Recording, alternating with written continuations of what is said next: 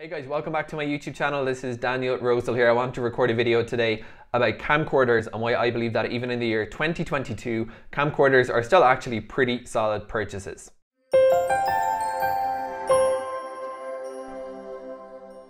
First thing I want to say before going further is that I usually don't make YouTube videos if I see that somebody else on YouTube has covered a topic before. I figure what's the point in duplicating? So before I started recording this video, I did look up on YouTube and I saw there are a few people who have recorded videos about why they choose to use a camcorder over something like a DSLR or a mirrorless camera. So those videos though, they really gave me a lot of encouragement, and I didn't know. The first thing to say is that, you know, this process for me of starting a YouTube channel, running a YouTube channel, is really a process that I'm basically kind of open sourcing my voyage. That's why I post videos about pretty much every topic, and I've mentioned before that in time I'm going to probably start up one or perhaps more YouTube channels, you know, more tightly focused on some of my main interests, like technology, for instance. But up to now, it's been pretty much me just open sourcing my journey with video. So I'm by no means an expert, but I have learned enough in the last few years to know that there are still some reasons why camcorders are actually decent. And I want to add to the commentary a little bit with my reasons. First thing to say about camcorders. Now, I've taken out, my wife owns this camera, which is a mirrorless camera. It's a Sony Alpha 6000. And I looked up the RRP, the recommended retail price in the US. At the moment, this mirrorless camera sells for about $700. Now, when I was looking to start video, and that was about 3 years ago, I said, well, I need a camera. I'm not gonna just shoot stuff on my phone. And it is interesting to me that I never actually even thought about purchasing anything other than a camcorder. What I decided to buy was this Canon Vixia HF R800, which is really kind of at the entry level of Canon's spectrum. Now, it surprised me later that when I went onto YouTube and I started looking for a best YouTube camera, all I saw really was recommendations for mirrorless or DSLR cameras. Now, the advantages that I've personally got from this is, for your $400, this is the RRP at the moment of the Vixia HF R800, I went for this particular camcorder because it was the cheapest camcorder I could buy that had an external audio port. It's got a 3.5mm jack here, and that means that you can basically work with almost any microphones. You can buy yourself a shotgun mic or a lavalier microphone, and you can use it with the camcorder. Now, by comparison, when I was playing around with my wife's mirrorless camera here, this Sony model, you can get a couple of mics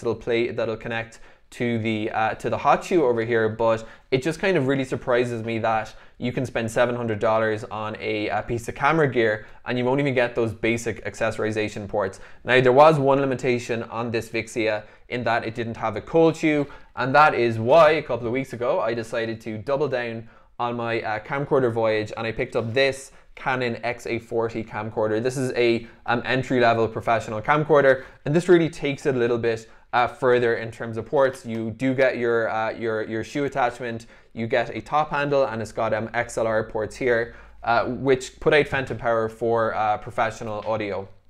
So I think of a few advantages and disadvantages of going with a camcorder versus something like this Sony product.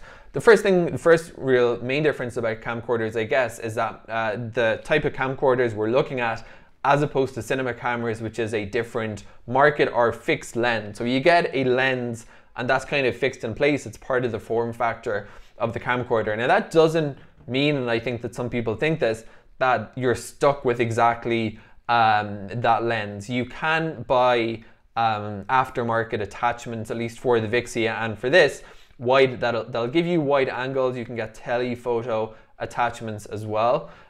You can get macro lens filters. You can get, of course, ND filters. You can get CPL filters. So there is actually a market. There's stuff you can do with the lens. You just don't have as much versatility as a non-fixed lens camera, that you can buy lenses which have very much different vibes and feels. So it was an interesting experience. I was recently editing together a video shot from two cameras. I shot with a camcorder, and my friend Marcus James, who says he watches my YouTube videos, this is his real test, shot footage with a mirrorless. And when I looked at the two side by side in my editing tool, the footage my friend shot was the with the mirrorless was a lot more cinematic. It had that kind of, it was a lot vibier. And I can see why people really like it, especially when you're looking for stuff like bokeh, the blurry background. But the footage I got from my camcorder, I was also happy with in a very different way. It just felt very solid to me. It wasn't kind of, you know, I was shooting on automatic mode and it just came out really decent. It wasn't, nothing was wrong with it. As I said, it wasn't maybe as impressive looking visually, but it was like decent footage. So if you're just looking for video capture, something that will do a really, really good job and be a workhorse at that tool, I think that's a reason why camcorders are still have a following. The second reason, and this is kind of why I mentioned the cameras I bought, is accessorization. And that's where I came to the conclusion that I was spending a lot of time and effort that was getting in the way of actually going out and shooting, in terms of getting stuff rigged up, putting lights on, getting microphones on. When you start with a form factor like this, there's two things. Firstly, shooting with this kind of a camera, a professional camcorder with the classic top handle look, it's really, really satisfying. The fact that it's heavier is actually kind of a feature. It's not, you know, they don't just throw in lead plates here to make it heavier, but that little bit of added weight really helps with stability when you're shooting handheld. So if you compare that to shooting with a mirrorless, and you know, there are ways to stabilize it, like using the necktie a little bit and stuff like that. But that form factor for video doesn't have to be that bulky and can also be actually a big advantage. In terms of accessorization, adding things on, when you're starting with a rig like this, you know, you just need to attach a shotgun and add a shotgun mount and put it on. You can keep it on. Some pro camcorders actually have built-in lights and shotgun microphones that are actually part of the design. They're physically attached and they're not removable, so that's another option. Versus starting with something like a DSLR mirrorless that basically is a photography camera, and if you want to do stuff like adding lights and adding microphones, you need to rig around this. You need to use brackets and adapters, etc. In order to get yourself those accessories. So I think that is basically why camcorders remain really popular with ENG. They're the standard for electronic news gathering, for TV stations, for documentarians.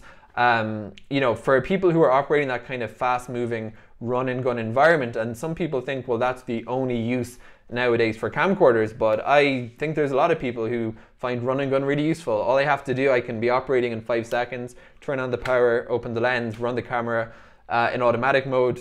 That was 3 seconds and we're up and going, and I can have everything pre-rigged. So I think that, you know, if you are looking to do, the conclusion I've come to is if you're looking to do really cinematic work, you know, in terms of getting, as I said, bokeh and playing around with different lenses, then a DSLR or mirrorless is probably a better option. If you're more interested in having something that just does plain, basic footage for your documentary, the footage doesn't have to be maybe super cinematic, but it's really, really reliable, and you don't want to be running into stuff like file capture size limits, and you want to have something first and foremost that you can just pop out of your camera bag and it's going to be good to go. And you know, as I just timed myself, 5 seconds, I was up and running. And then I think camcorders are still very valid options. There still is a market for camcorders, but the thing that is jumps out to me is how much less vibrant the market is. So when you're looking at the camcorder market for anybody thinking about buying one of these, one thing I did notice is you kind of have these really, really basic consumer cameras.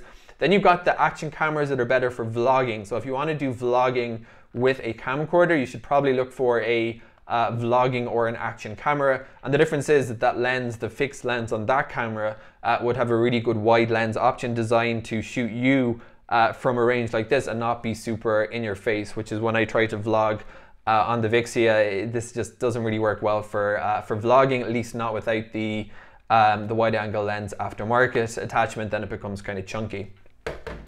So yeah, that's basically what I have to say about why I've chosen to go down the camcorder route. I would say this, and that's that having just bought this, I think it's the most amazing piece of gear I've owned to date, and that probably includes other technology categories. Having these XLR ports available to me on something I carry around with me means that I can basically use, and given the fact that they're phantom powered, I can use any microphone. There's no limits now in terms of what I can shoot with when I have a gear like this. And you know, versus something of this nature, which shoots kind of more visually impressive footage. But my first question is, well, if I want to use a lav mic and it's 3.5 mils, this thing that I can't work with it, and you know, where would I put a light? Is there an extra shoe? I have to start thinking about accessorization.